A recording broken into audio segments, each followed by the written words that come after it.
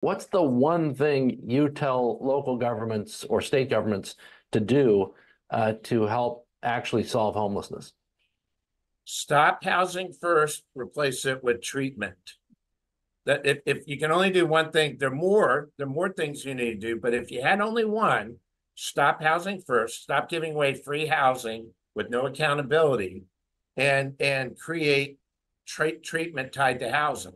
If you can only have one, I wish you'd give me three, but if you can only give me one, that's it. And the cool news is San Antonio's a top seven city. I think we're the seventh largest in the country. Metro area is about the 20th or so.